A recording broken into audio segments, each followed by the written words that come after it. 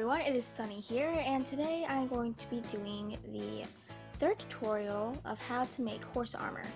So today what we're going to be making, what I'm going to be showing you about how to make, are swords and the sword holders. That was the last time you watched the video, my last video on this, we made this little belt thing. And the little circle that the sword's gonna go through, a sword holder. So yeah, let's get started. So what you're gonna need is a popsicle stick, one popsicle stick, and scissors. So you do need aluminum foil, but not for the sword. You don't need the aluminum foil right now for the sword. You'll need that for the sword holder though. Alright. So what you want to do is you want to cut this popsicle stick in half, right through the middle. And it will look just like this, right where you cut it off. And what you want to do now is you want to make kind of a triangle side to the sword. I'll show you that right now. Just like this, and you want to do it to the other side as well. And it'll look just like this, a sharp pointed sword.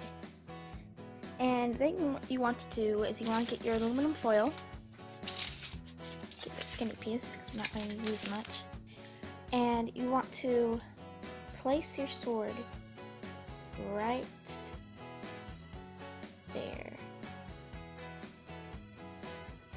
And you just want to wrap it up in aluminum foil, going right across where the line is. So it looks just like this, surrounded by aluminum foil.